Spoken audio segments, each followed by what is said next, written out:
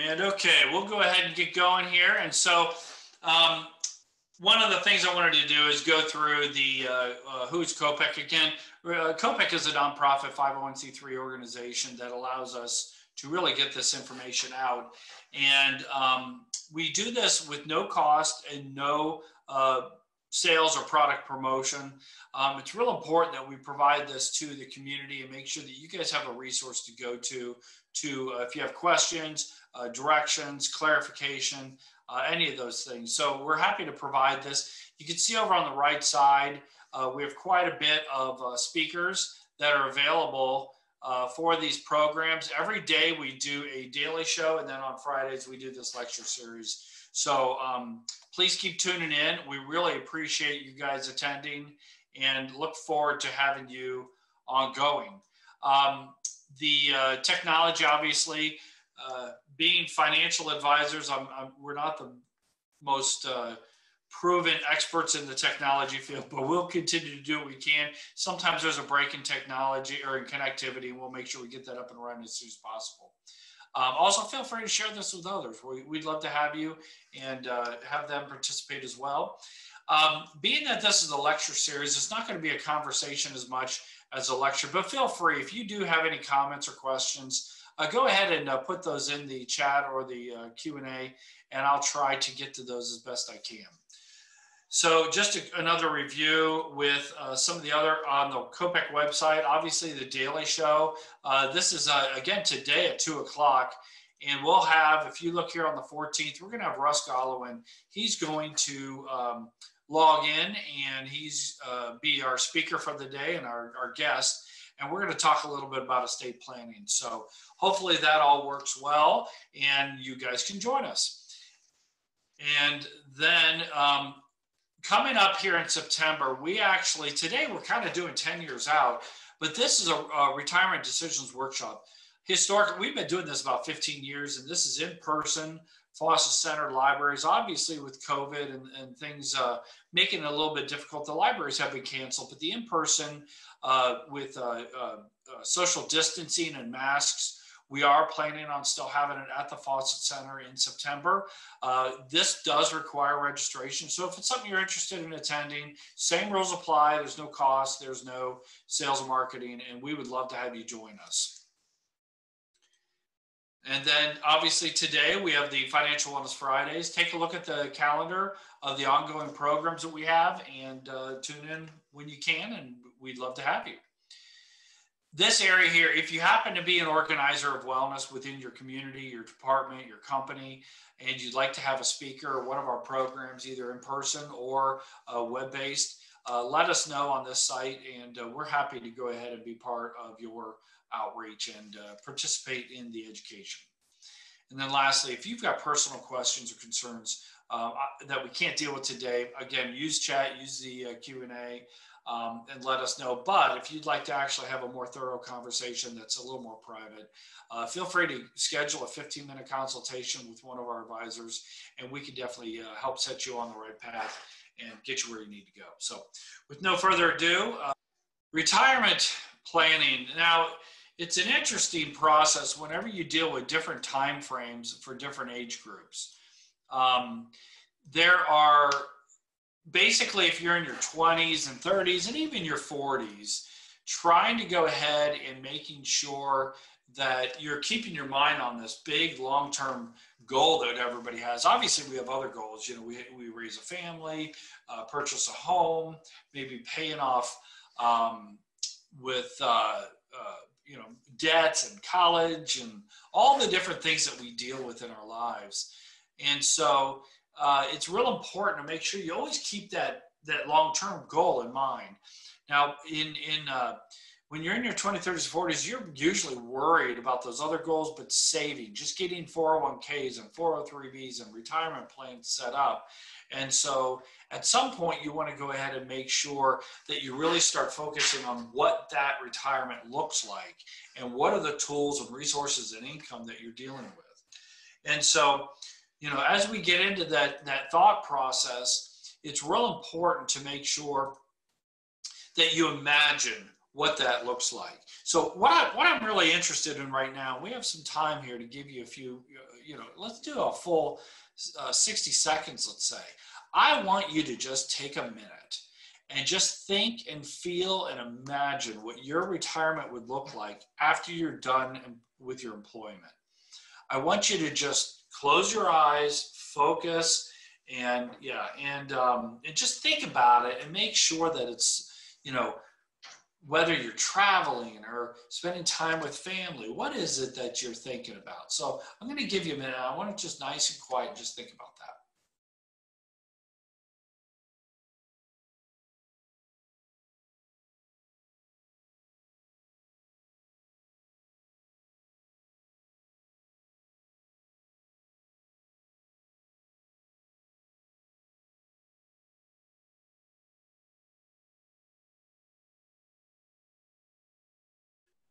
Now, through the chat, if anybody has any thoughts or responses that you want to put in there, what are some of the things that you feel that you've really, visualized yourself doing? And if you want to put that in there, and if we can get some people. And then if not, we'll keep moving. But again, I hope you're sitting there thinking about those things that are really important to you. Now, the key is how do you get that? How do you make sure that you have the finances to do the things that you want to do and have that kind of retirement the way that you want to do it? And so,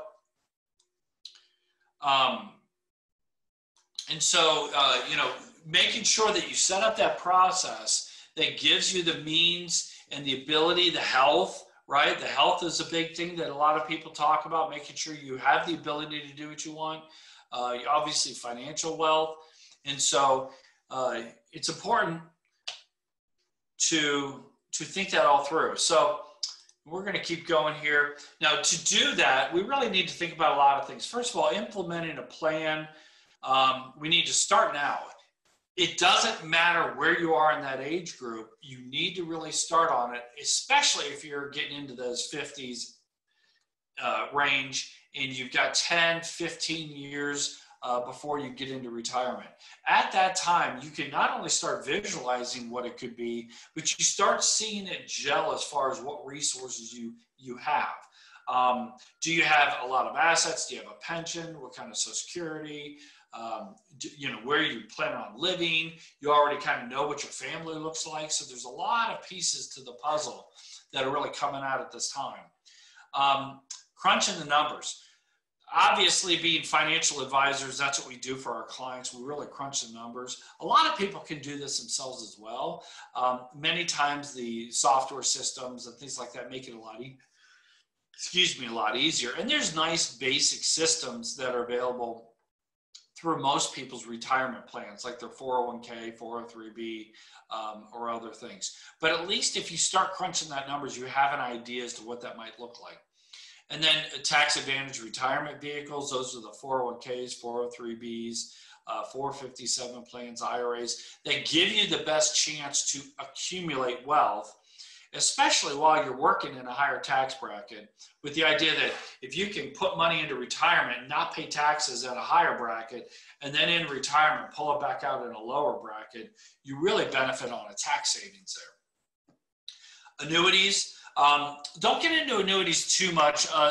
Annuities are an interesting investment for people, and there's a lot of uniquenesses and specialties there that if you purchase an annuity, you really want it to be for a specific reason. And so we'll get into that a little bit, but basically if you have been thinking about or have annuities, you want to make sure that you've reviewed it, maybe get a third-party analysis and make sure it's doing exactly what you want it to do. Because it can be costly, but it can do some great things as far as making you feel comfortable and protected during retirement. And then investment considerations of protecting against risk.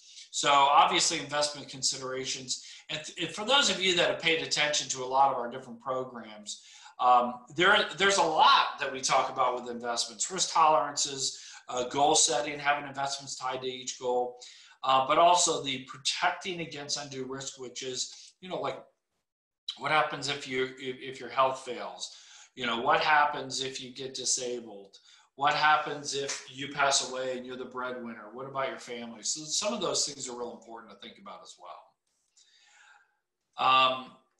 Starting now, this is a generic piece of information, but I always like to reemphasize it. And the reason why I like to is what this shows is that if you put it off, and the value of starting today, which is the younger you are, if you just start doing a little bit, it will grow. And especially as you go, it doesn't seem like a lot. So that's $3,000 per year at 6%. And if you started at age 20, you look how it grew to 679,000, and that's only 3,000 a year. Now, the key that I really want to look at, though, is on the right side of the blue line. I want you to see how that's starting to go up more vertical. And the interesting thing there is, as it goes more vertical, you really start having your money work for you as much as you did in saving in these plans. And that's that compounding return effect. You notice the red line where you started at age 45, that one, it's pretty flat.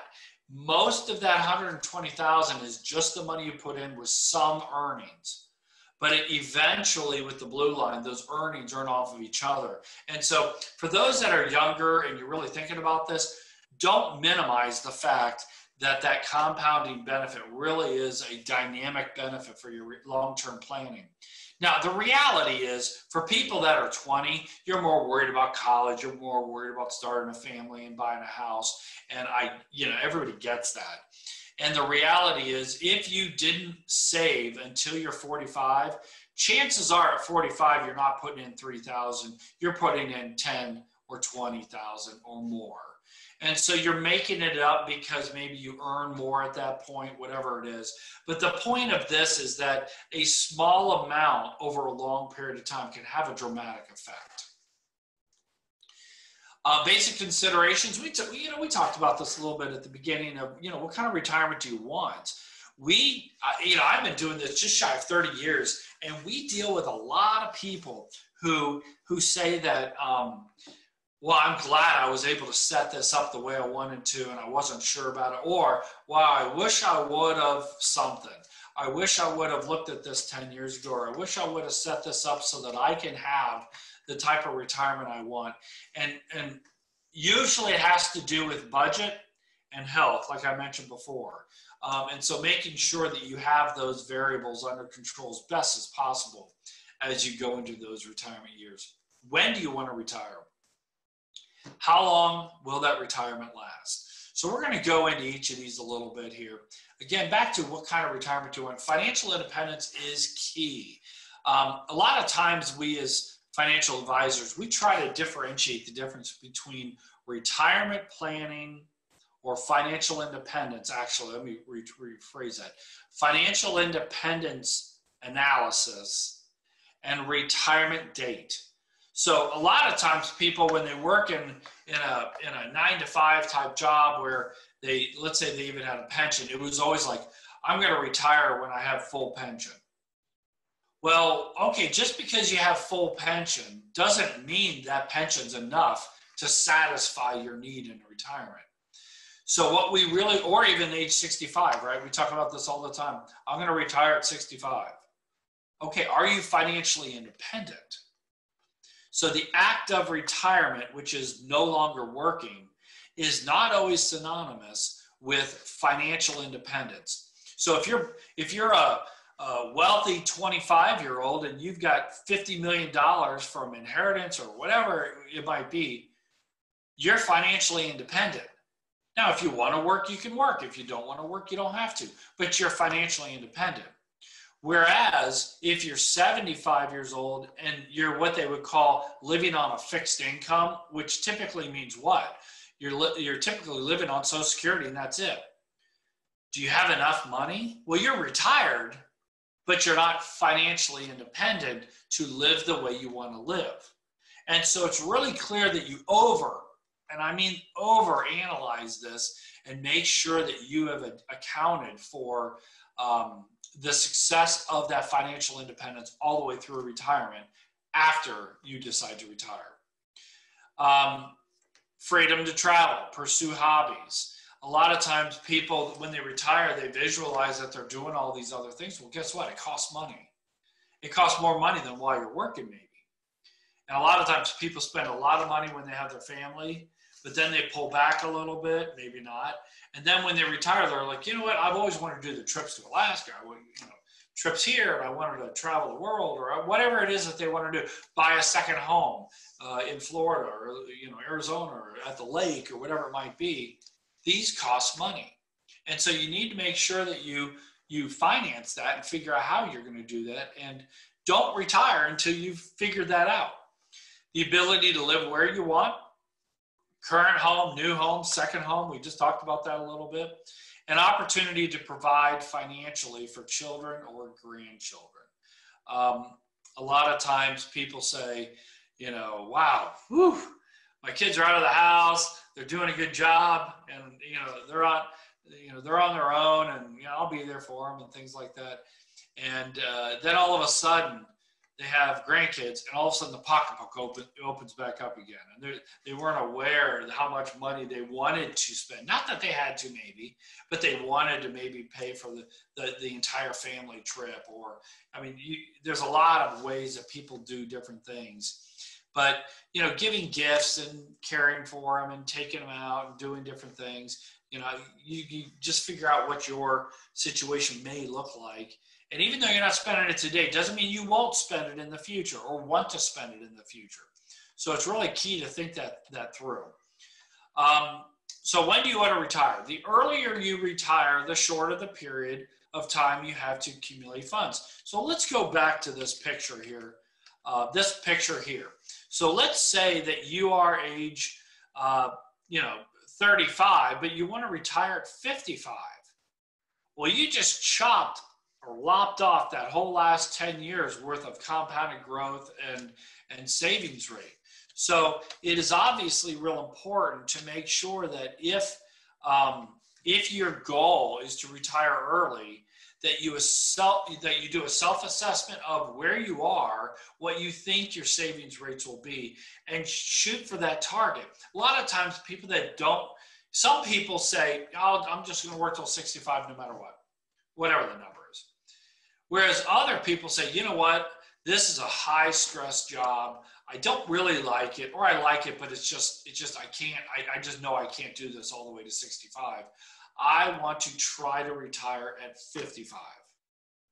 Well, if you plan for 55 and you're really honest with yourself, well, what's the worst case scenario? Is at 55, when the goal hits, let's say you failed that goal. Well, maybe you only can retire at 58. Well, it's still better than what you would have done at 65. So for those that really want to become financially, and that's an example there where that person, they would love to retire at 55, but because they were not officially and confirmed financially independent, they don't retire at 55. They wait until they're financially independent. And that may be 58. Maybe they add variables so that they can retire that they normally wouldn't have done. For example, I want to retire at 55 and be financially independent. Well, I don't want to work part-time from 55 to 65. Well, then all of a sudden you get to 55 and you're not financially independent, but you really don't like your job. And I'm not saying anybody out there doesn't like their job, but in case that was a scenario where it just doesn't match up and you're tired, whatever the reason is.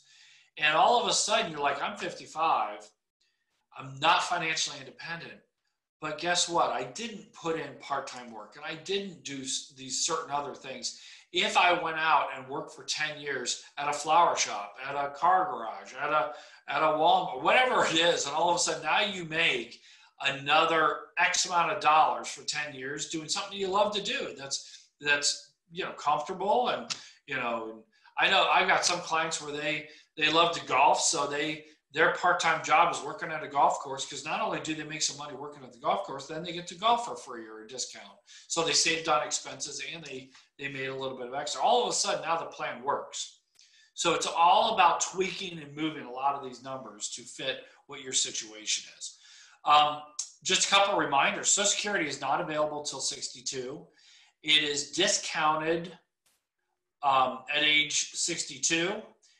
Full retirement is typically around 66 to 67. And you can defer all the way up till 70, which you would get extra, a little bit higher benefit all the way through 70 as well. In our retirement decisions workshop in September, we will actually dig into this stuff a lot more detailed. I'll go over some of it, and then Medicare eligibility starts at 65. So again, for that person that wants to retire at 55, what are you doing for healthcare?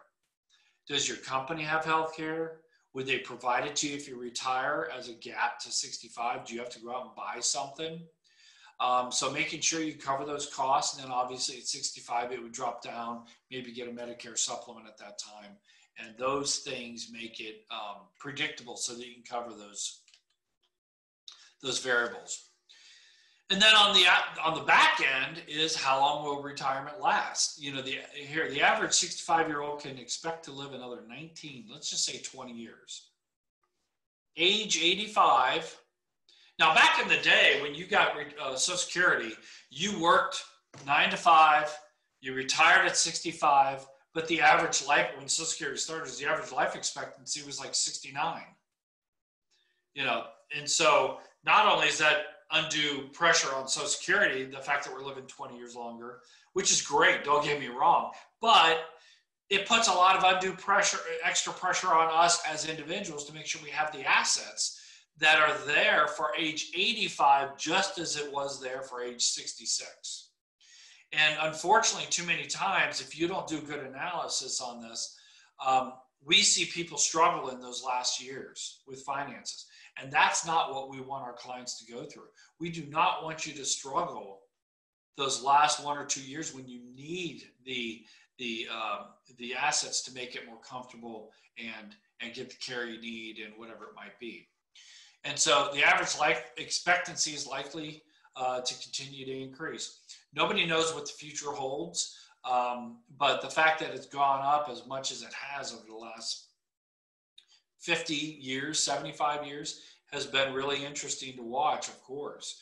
And then it may last 25 years or more. If you retire at 62 and lived, I've got family that are in their 90s. And so if you retired at 60, that's 30 years. So it's very likely that 20 to 30, a third of your life in retirement, let's say, it's very possible depending on what your situation is. Now, crunching the numbers, estimate retirement is really key. It is important that we always look at the numbers. Sometimes people have feelings. They feel that things are good or they're bad or whatever it might be. And when you look at them, they're like, oh, it's not as bad. Or, oh my gosh, it's way worse. And it's real important to really look at the numbers. And if you're not a numbers person, have somebody do this for you and have them explain it and understand it and tweak it. Because a lot of times with the numbers, some numbers, when you tweak it, like financial independence, you may move this number and it doesn't change your long-term projections very much at all. But if you change this one, it changed your projections dramatically. And it's important for you to know which of those variables that you have to be super careful with and which of the variables doesn't matter as much. Let me give you an example. We had a client where when we were doing these projections, they, let's use that 55-year-old to 58-year-old. They really wanted to leave at 55. And they said, well, that's okay. I can go work part-time. Well, it sounds like they're adding a variable and it'll have a huge impact. Whereas if they worked one more year at their employer, what kind of impact would that have? Well, surprisingly, after they look at it, working 2 more years at their current employer, the way it was set up in their situation, did more for them than working 10 years part-time. Now, if you just can't do those 2 years, I get it. But that's a dramatic, impact. Obviously, depending on what your income is, what your benefits are, and all those things. So a lot of times people will put in those extra years of work. The other is expenses. Hey, I want to do this, and I want to travel, and I want to buy a new car every 2 years, and I want to this, and I want to that, and all these things. And then realize realizing that if they cut out this and cut out this and cut out that, all of a sudden they're financially independent. I'm not saying to cut out things because you really want to save, but if you really want to make that financial independence transition, now you need to make sure that you follow those cut out. You can't say, I'm going to retire with these variables gone, but then all of a sudden you put them back in and you're not sure why you ran out of money. So you got to be very practical about that, but it's really interesting. So when you're crunching the numbers on income, it's real important to look at your gap. And that's what we really focus on with a lot of clients is what is your expenses? And we need to fine tune that. More retirement plans fail because they didn't stick to an expense structured budget. Then what is your retirement income? And typically retirement income, when they use this example, it is tied to a pension or Social Security. So if you're in a private company that has a pension, or if you have federal Social Security, or if you have FERS, or if you have a state pension like OPERS or STRS, those are all this income, this base income. Now, some of those you can take lump sums, so you have to decide whether you want the guaranteed income pension or the lump sum assets, and that's a whole nother discussion. But if you are assuming a certain income, what is that income? And then identify the gap, and we'll show you that in here in a second, and then calculate the retirement investment goal that you need to supplement it, and then make sure you account for inflation. Inflation is another really big, impactful variable that people don't assess enough. Because again, hey, my money makes it okay now at 66, but if your costs double with a 3.5% inflation, it'll double in 20 years. Well, when you're 85, if you were living off of 60,000, but at age 85, you needed 120,000 because of inflation, and your pensions weren't growing and your investments weren't growing because you're too conservative or whatever it might be, you may run out of money because you didn't properly account for inflation and make sure you include that in those future expenses. General guidelines. 60 to 90% of pre-retirement income is what you need. Well, this is an easy guideline, but often not very helpful. It's kind of like saying average. The average height of a male is 5'8". Well, if you're 6 foot, what does average mean? It doesn't affect me at all unless you happen to be average or unless you happen to fall within these guidelines. And 60 to 90% is such a, so don't use guidelines. Sometimes it's fun using guidelines to get a point across, but be very specific and to your personal situation. And make sure when you talk about crunching expenses that you're specific to you. Don't use guidelines and use that as a safe way. I actually find in our company here that most people actually spend more in retirement than what they did. So the idea that if you earned, $60,000, whatever the number is, let's use 100 because it's an easy number. You earned $100,000 in retirement or while you're working, and in retirement that you're going to live off of 60. That may be the situation. But what if you're earning 60, but you want to enjoy retirement more? Well, chances are you're not going to be at 60. You may be at 70 or 80. It really is across the board, but it's real important to understand we find a lot of times people spend the same or more in retirement. It's on different things. More travel, less, things that they would normally use for a business and whatever it might be. But just be careful about that. And then they change, mortgage may decrease, but healthcare may increase, travel may increase. You want to do those big trips versus the small trips when you were younger or whatever it might be. Sleeping in a camper or a tent or a hostel, whereas when you're in retirement, you're getting really nice hotels. It's even something simple as that, convenience and luxury or whatever you're looking for. And then hobbies. I think hobbies is a big one. People, you need to keep busy, volunteering, things like that. But if you're doing these things, and maybe you're doing it more than when you were working even, well, it takes money. It takes an investment. My father's a good example of this. He loves building remote control airplanes, and he sells them and he flies them and does those things. Next thing you know, he's like, I bought these two and I bought, and all that stuff. He didn't have time to do that before, but now he does. So just think of those hobbies and volunteering as well. And then the known three-legged stool. Sometimes people use four-legged stool. I really like the three and sticking with the Social Security, your private pension or your state pension, but then your savings, because sometimes people say the four-legged stool because they separate out 401k from your own personal accounts outside of a company retirement plan. That's still your savings. Whether the company provides it and doesn't match, it's still you putting money in usually and providing that savings rate. So you can think of it, Social Security, pension, and then 401k and other investments. Some people have property, some people, whatever it might be, bank accounts. And it's that third one that is really critical for most people hitting their target. So Social Security is pretty well locked in. You know what that's going to be. If you have a pension, some people decide they don't want that pension in an income format, and they may convert it to the third level, which is the investments. They may roll over a lump sum into an IRA. Well, that's an investment. Now you have to care for that.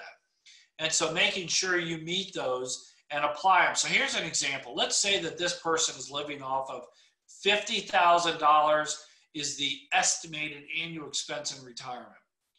If their estimated annual income is $20,000, let's just say that's Social Security, well, they need to make it up from either a pension or 401k or other savings for that other $30,000. Now it seems simple, but when you do this in a bigger scale and recalculate this annually throughout the rest of your life, it gets a little bit cumbersome, but that's the basics of how it works. And then you convert that. So if you say I need 30,000 with inflation for the rest of my life from 65 to 85 or 90, we project out to 90. Well, with inflation, by the way, that 30,000 is going to go up, especially if the 20,000 isn't going to go up. Let me give you an example. If the 50,000 is your expenses, we all know the cost of, bread and whatever it is going to go up each year, inflation. So that 50,000 need is going to go up. Well, if your pension happens to be frozen, the 20,000, well, that means not only does your investment income need to go up with the inflation to match it, but it has to make up what the other 20,000 isn't. Or even Social Security. Social Security goes up, but it rarely tracks with inflation. Sometimes they don't even give a cost of living increase. So it's real important to evaluate those and make sure you apply those. And then as those numbers, so that 30,000, your present value, and that's the idea that tells you this is how much money I need. Let's say that's $384,000. Then you need that $384,000 to then last you all the way out through your life expectancy. And so that's really where a lot of this analysis comes in and making sure that you're on target. And this is an example of inflation adjusted numbers. Like I said, that 50,000 is going to go up each year. But what this is talking about is if you have an investment and it grows up to 395,000, applying inflation, really it's only worth 205. Sometimes we do projections where we look at somebody, we say, okay, you're 50 years old now, you retire at 65, and you've got, $1 million, $500,000 plus a pension, whatever the number is. And all of a sudden, at age 90, when you pass away, the projections show that you have $2 million. And you're like, ooh, I got $2 million when I'm 90. That's what I'll leave to my kids or whatever it might be. But that's a non-inflation adjusted future number. When you adjust that number, it might be worth 500,000 again.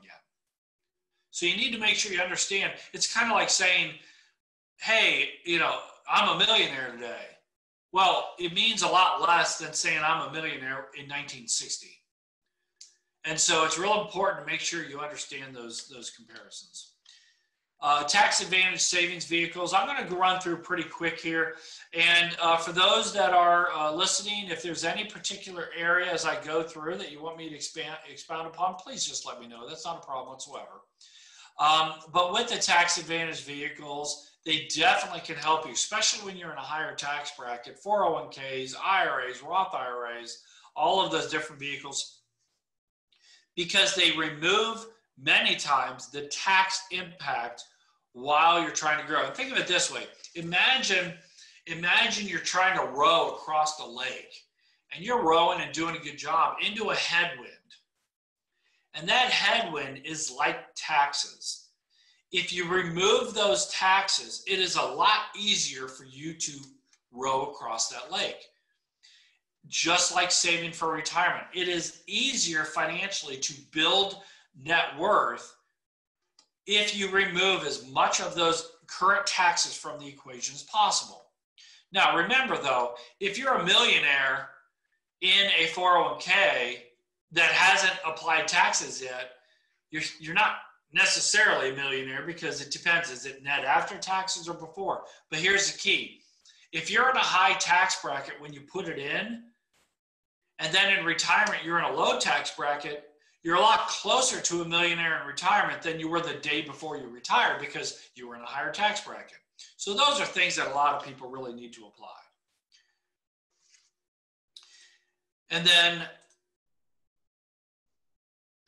benefit of tax deferral. This is back to what I was saying at the beginning. When you see the line going much more vertical, how it impacts or compounds on top. This is that headwind I'm talking about. If you were saving, the $38,000 is if you had that headwind every year taxing you, and that's the net after taxes. But if you can tax defer through these retirement plans, it grows to 57. But then even after tax, it's still 43. It's higher than what you would if you were taxed all the way along. So that, that's a small example, but if you continue to do that for retirement, there's a compound benefit on that. And then IRAs, traditional, Roth. IRAs are real important for everybody to understand, and I'm a big advocate of Roth IRAs. Especially as you get older, you got to be really careful to make sure, because Roth IRAs, you don't get to deduct it going in, but it could potentially be tax-free coming out. But you got to be really careful to make sure, is it worth giving up that deduction for future when you can't leave it in there for 40 or 50 years like a 20-year-old could. But it's great to have that balance. And in addition to that, if you have a 401k and you're putting a lot of money into the deductible side, many 401ks also have the Roth, but what I like people to see is maximize a lot of that 401k into the traditional deductible. And then as long as your income isn't too high, you can still contribute to a Roth IRA with other bank money.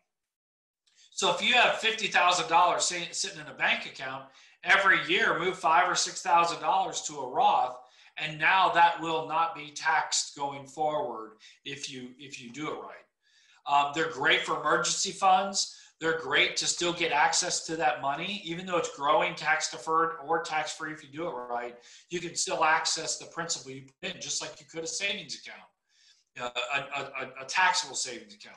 So I think those are good things for people to look at. Talked a little bit about here. I'm not going to get into too much of the ages. If anybody has any questions on those, you can let me know.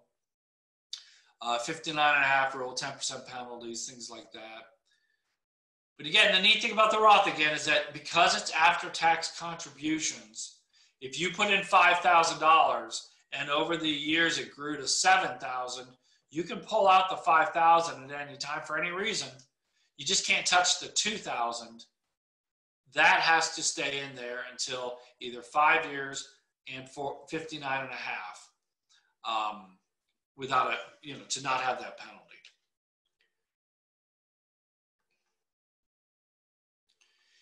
And this, Roth IRAs makes more sense if you want to minimize taxes during retirement. And what they mean there is, let's say that you're in a situation where you built some wealth and then you stopped, heavy working, so you had some income, but then in retirement, a lot of this income is going to go up again. Or if you think that taxes are going to go up in the future, well, then maybe it makes more sense to go ahead and pay the tax and put it in the Roth, because you feel that you need that tax-free income in the future so that you don't keep getting bumped up. And typically when people turn 70 and a half, and now it's 72, you have to start taking a bunch of money out of your IRAs. So if you want to minimize that and be able to use the income from the Roth or the other, non-retirement accounts, it's good to balance that. We call that tax bracket management. Every chance you have to not go up to another bracket in retirement saves you that. So let's just say it's 8 or 10% going from one bracket to the next. If you take taxable income and you come all the way to the top of the one bracket and you don't go into the next, and any income you need here, you take it from a Roth or a non-retirement account for your expenses, well, then you didn't pay that higher marginal rate. And so managing your distributions to match with lower taxes is really key in retirement. And this is some contributions. I think this stopped in 2019, 2020, it goes up a little bit. It goes up a little bit every year typically. But in general, if you have a 401k, 403b, 457, you're looking at about $25,000+ that you can put in.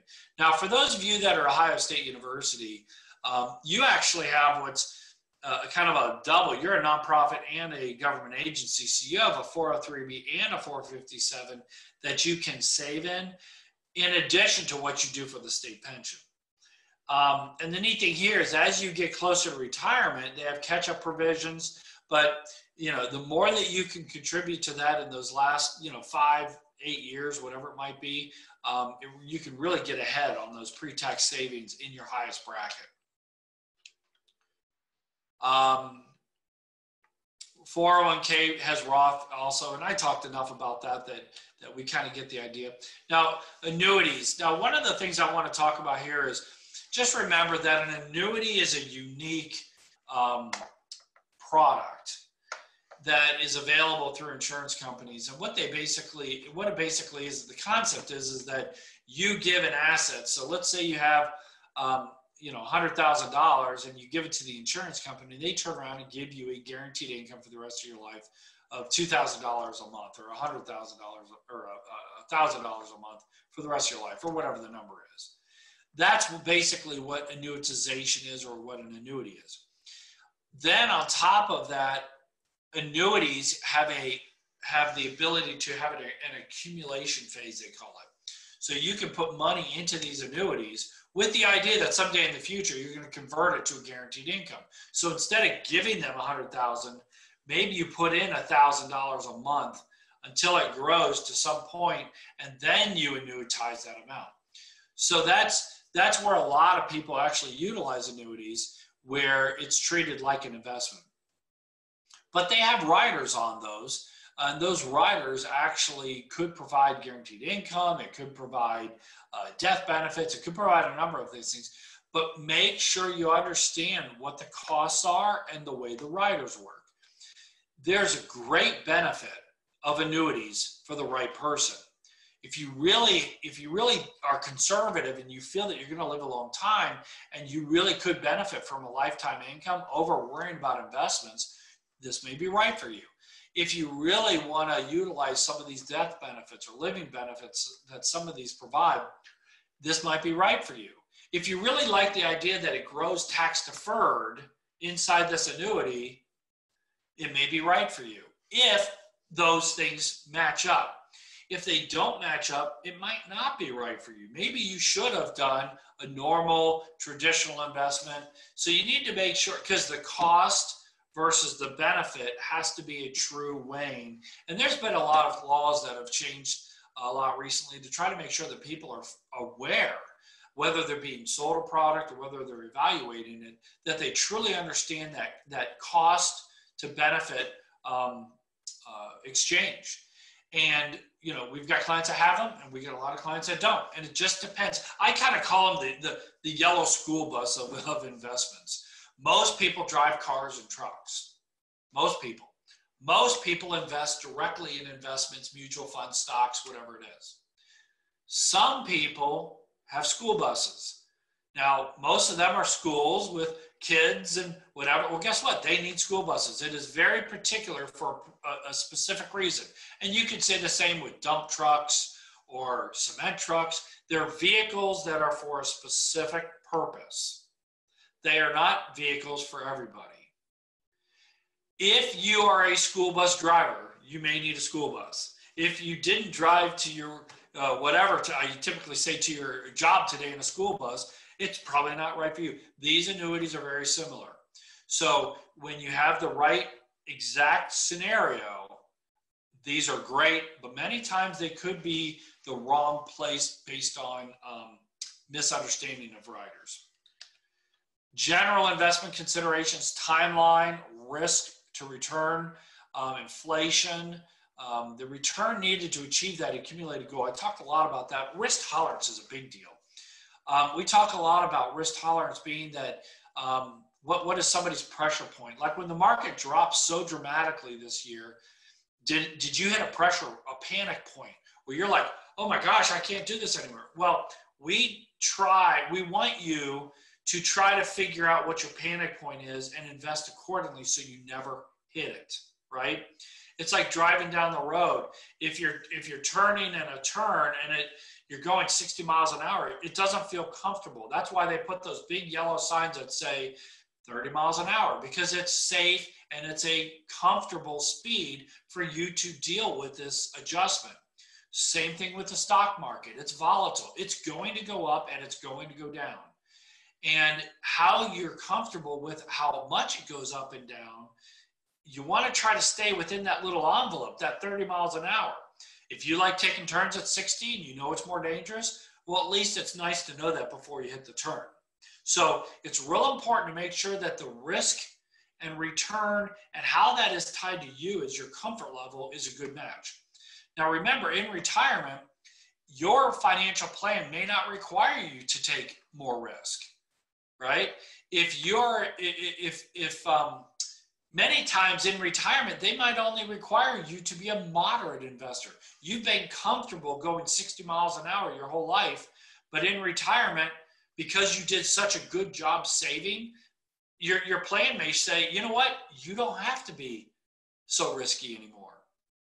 If you're comfortable being more moderate, your plan is actually more successful because it's predictable. We get rid of those downside variables. And all of a sudden, you're managing it completely different than what you think you should. Not because you need to, but because it is just more comfortable and you can move forward with that. There are some people that are too conservative that have to take more risk. So it just depends on your situation. Also diversification down there. One of the big problems we have, a lot of people get company stock, or they overweighted in stock, or they gained a lot of wealth in a particular stock, which is great. But at some point, it's no longer about making money, too much money, and it's more about preserving what you've made without that risk. Not to say we don't want to keep making money, but you want to do it in a diversified, maybe a little more defensive, a way that you can handle these downsides, because the time is shorter and we have to basically make sure that we're protecting those assets. The role of insurance, there's a lot of areas here. We're going to talk about these a lot in different programs, but making sure that what these are is, if you're doing a trip, down to Florida and you find out one of the bridges is out, what's the plan? Well, if you're saving for retirement and all of a sudden you became disabled and you cannot work and earn the money that you expected, but you're still going to have a retirement, what's your plan? How are you going to get around this risk or this life event that derailed you a little bit? How are you going to do it? We call them life events: divorce, death, illness. A lot of these things that have an impact on your life. And in retirement, the big one, long-term care. How are you going to deal with those costs? If you have enough assets, you can private pay. If you don't have any assets, you might rely on Medicaid. If you have some and you're in that middle area, you may need to insure that. Everybody has a different need and different way of looking at that. So it's important to really view it. Like we tell our clients, we don't care if you get it or don't get it. We just want to make sure that you study it, understand it, and make an educated decision and live with the risk or live with the cost. Whatever you choose to do, we're fine with that. It's a matter of making sure that you understand it and that you made a decision and you just didn't let life happen to you and say, I wish I would have looked at that sooner or something like that. So implement your plan, develop your own roadmap. You know, this is real important to make sure everybody's unique. What is your plan? Start it now. The earlier, the better. I don't care if you're 25, start it now. Especially if you're 10 years out, hence the program. You should have a plan 10 years out because there's so many things you can do within the last 10 years that you couldn't do or that you can't do 1 year out. So it's real important to have those options. And review it regularly. Just because you did a plan 10 years out doesn't mean it's accurate 5 years later or even 2 years later. It really is important to make sure that you look at it regularly, make sure it matches with what you're trying to do. And that's pretty much our discussion. One thing that I didn't put in here that I think is important is estate planning. This afternoon at 2 o'clock on our daily program, we're actually going to be talking to Russ, the elder law. It's real important to make sure everybody understands the difference between wills, trusts, managing probate, managing their assets, how they're going to distribute those, how they're going to care and for their family to make that transition as easy as possible, whether you're caring for an aging parent or whether you are going to be that person and how you want to leave that. Beneficiaries, between spouses, kids, second marriages, there's a lot of variables there. Healthcare powers of attorney, directives, those are all legal documents that we really want to make sure that people think about.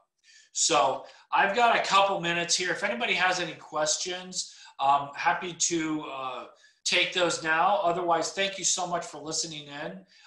Stay tuned and come back as often as possible, and hopefully we can continue to have some great discussions. So I'll stick around to look for questions. Otherwise, have a great afternoon and have a great weekend.